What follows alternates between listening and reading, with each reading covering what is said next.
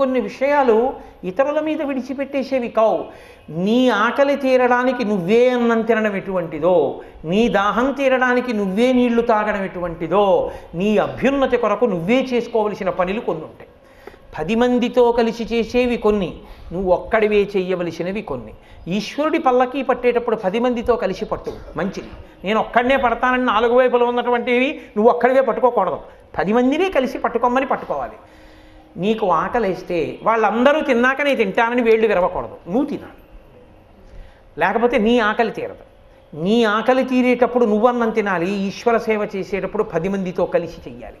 ఏది ఎక్కడ ఎలా చెయ్యాలో ధర్మం అలాగే చెయ్యాలి. కాబట్టి నీ ఆకలి తీరడానికి నువ్వన్నం తినడం ఎంత ముఖ్యమో, నీ ఇంటి పురోహితుడిని ఎంచుకోవడం విషయంలో కూడా నువ్వు అంత శ్రద్ధ చూపించాలి. ఆ శ్రద్ధ నీకు లేకపోతే ఫలితం కూడా అలా ఉండదు. కొన్ని విషయాలలో నువ్వు వ్యక్తిగతమైన శ్రద్ధ పెట్టకపోతే ఆ మాటకు అర్థమే ఉండదు. తన తండ్రి శరీరం విడిచిపెట్టేస్తే శ్రాద్ధం తానే పెట్టాలి, అంతేకాని దానికి కూడా వరుణ్ ఇచ్చేస్తానండి అనకూడదు. దీక్షావస్త్రాలు ఇచ్చేస్తానండి, వరుణ్ ఇచ్చేస్తానండి, ఆయన అధీనం పెడతారండి, ఆఖరిని ఎప్పుడో వచ్చి 1 గంటకో ఎప్పుడో నేను ప్రసాదం తిని వెళ్ళిపోతానండి అనకూడదు. నువ్వే పెట్టాలంతే కూర్చొని. శ్రాద్ధం పెట్టడానికి 365 రోజుల్లో ఒక్కరోజు నీ తండ్రి నీకు శరీరం ఇచ్చిన మహానుభావుడు, ఆయన శరీరం పడిపోయిన తర్వాత ఆయన్ని స్మరించి శ్రాద్ధం పెట్టడానికి నీకు సమయం లేకపోతే నిన్నెవరు నమ్మాలి లోకంలో? నీకు శరీరం ఇచ్చిన తండ్రికి శ్రాద్ధం పెట్టడానికే నీకు ఖాళీ లేకపోతే నన్ను నువ్వు ఉద్ధరిస్తావా?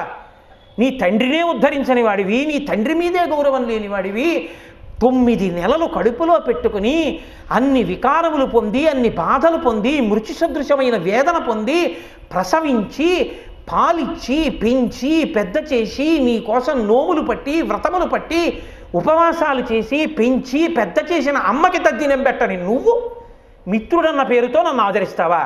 నిన్ను నేను నమ్మనా? ఎలా నమ్మను? అందుకే కొన్ని వాడు చేస్తున్నాడంటేనే వాడిని నమ్మవలసి ఉంటుంది. కాబట్టి జనమేజయుడు పురోహితుణ్ణి వరించమని ఎవరినో పంపించకూడదు, తానెళ్ళాలి. కాబట్టి ఇప్పుడు ఆయనే బయలుదేరాడు. ఏమి నేర్చుకుంటున్నాం భారతంలో మనం? అన్ని పనులు అస్తమానం అందరికీ అప్పచెప్పేవి కావయా, కొన్ని నువ్వు చేసుకోవలసి ఉంటుంది.